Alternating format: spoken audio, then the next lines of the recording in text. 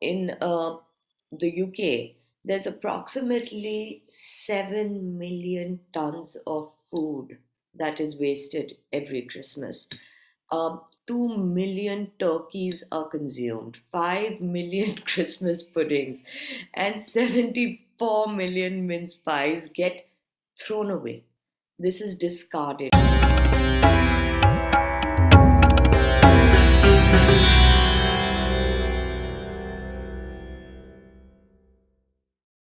Hello, very good evening and welcome to Citti Media. I'm your host Sharan Sethi. We are joined by Rami Desai ji today. Rami ji, namaste and welcome to Citti Media again. It's always a pleasure to have you here. Namaskar, Sharon. Thank you for inviting me. I'm very well, thank you.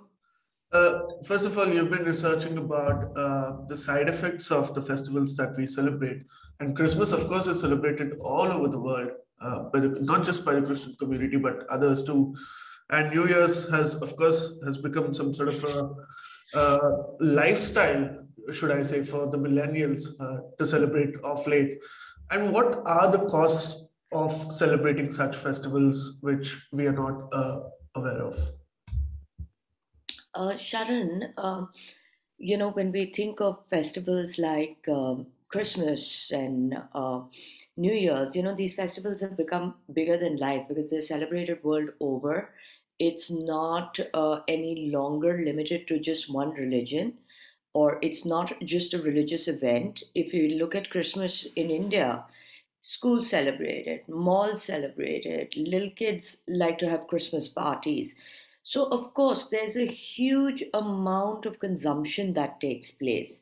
Now, unfortunately, in India, even though we have a really large population and we have a population that indulges in these two events with a lot of enthusiasm. For example, New Year's is really big in India, and it's even bigger in the hotspots of New Year's like Goa or other cities like this. Same with Christmas.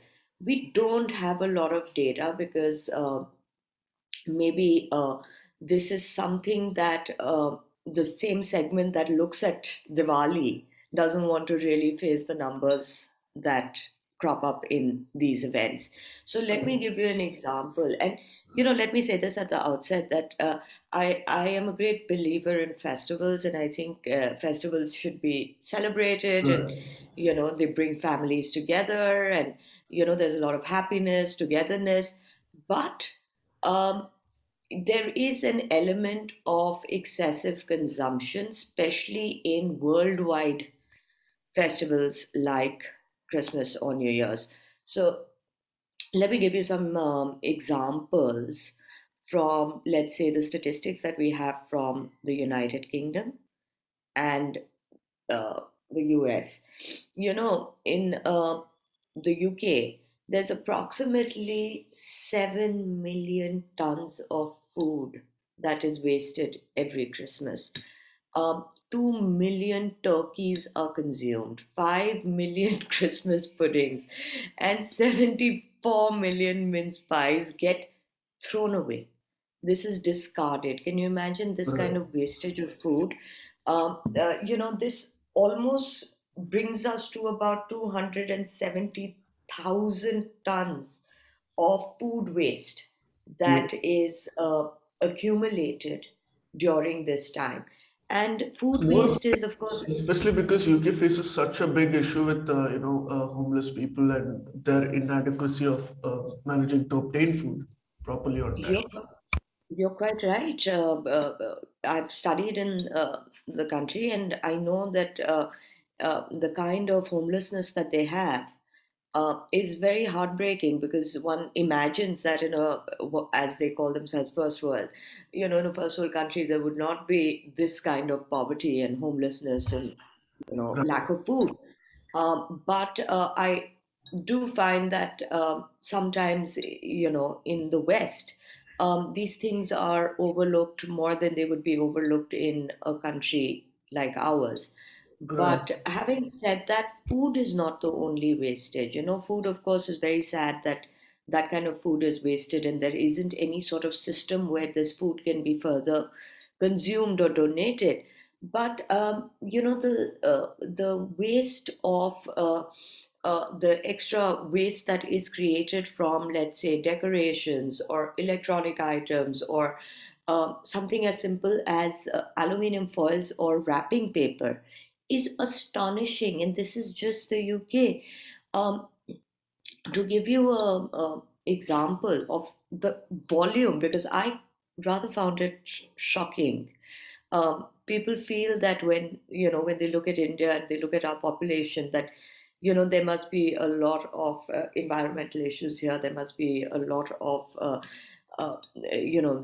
people are probably not as concerned about environmental issues. But if you look at the statistics there, it's astonishing that they could be virtually signaling anybody else.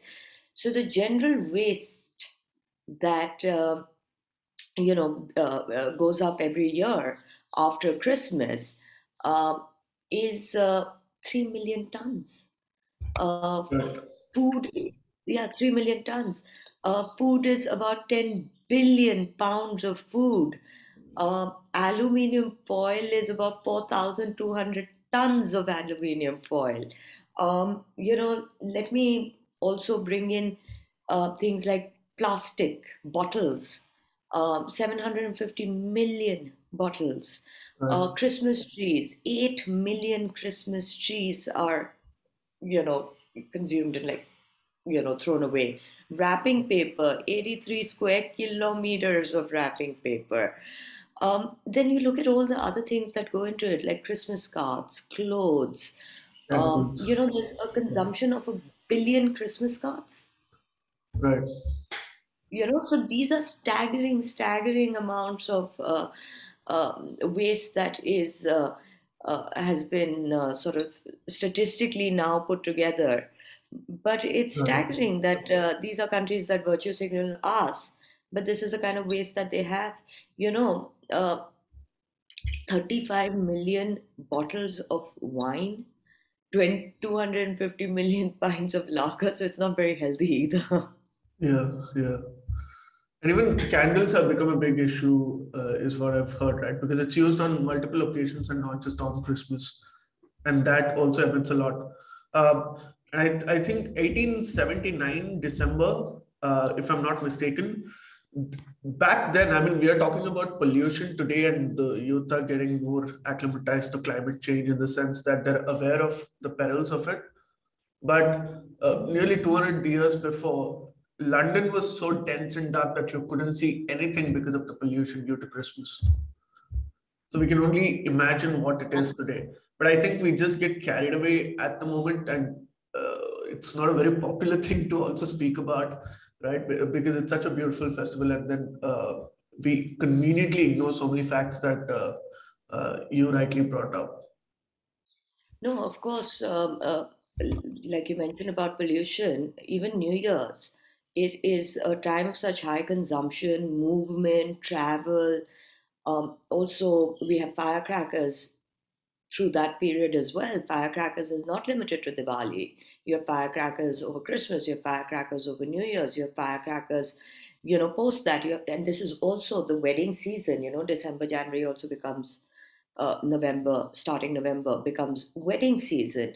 So 2017, 2018, it was calculated in Delhi and all of India that the AQI post New Year's was as good or as bad as the week after Diwali.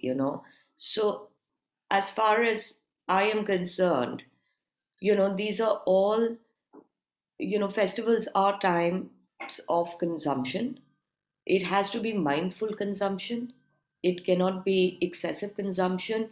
I mean, I haven't even told you the statistics for the US, which is US and Australia, this was only the UK, which Right. is even more astonishing. But to to talk about climate impact, to talk about pollution, to talk about the environmental impact only from the lens of looking at one festival is not fair. If you were to compare it to any of these other modern day celebrations, like I said, New Year's as well, it would be the same. Right. And So, what is the alternative in the sense that a lot of Hindus and Indians today are growing very conscious about not bursting firecrackers? So, we are consciously using diyas. So, for Christmas, what are the options that we can do? Well, I think one of the huge points of debate is using Christmas trees.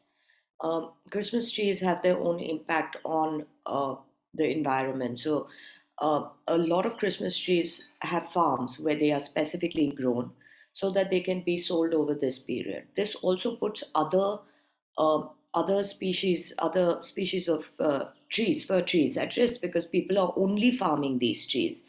Secondly, you're cutting them, you're using them for a day, and you're throwing them away. It takes about 6, 7 years for these trees to grow. You can find alternative measures to using, instead of using real trees. But those alternative measures that we've seen in the US, in India, in the UK, in Australia, all over the world, has now become plastic. So you have a lot of these plastic trees, which are not necessarily recycled. So they are also produced in China, Taiwan, South Korea. These are not really appropriate to use at this juncture of civilization. I think one has to be really, really careful of what you're using because that's probably the most highest uh, consumed item is Christmas trees. Also, Christmas cards. You can always send e-cards if there are billions and billions of cards being sent around. um, can you imagine the wastage of paper? um, you can use recycled paper. But then again, there are things like wrapping paper, there are things like aluminium foil, there are things like gifting of electronic items during these periods, which has become absolutely the favorite thing to gift. So everybody is gifting, either they're gifting their kids electronic toys or they're gifting each other mobile phones. Now, this makes a part of waste that cannot be recycled and is really, really harmful for the environment. You must also understand that we have a problem of illegal dumping. Even though the statistics that are available are only available for these Western countries where Christmas is associated to, um, the fact remains, apart from the fact that India also celebrates it at a large scale, that these countries are dumping their waste in developing countries. A lot of it is in Africa, a lot of it is in Asia, a lot of it is illegal dumping. Interpol says that 1 out of 3 cargo containers is illegal waste. These are leftovers of batteries, metal, these leak into water. Um, so there is multiple levels of damage that this kind of consumerism is doing, which can completely be avoided. Um, Right.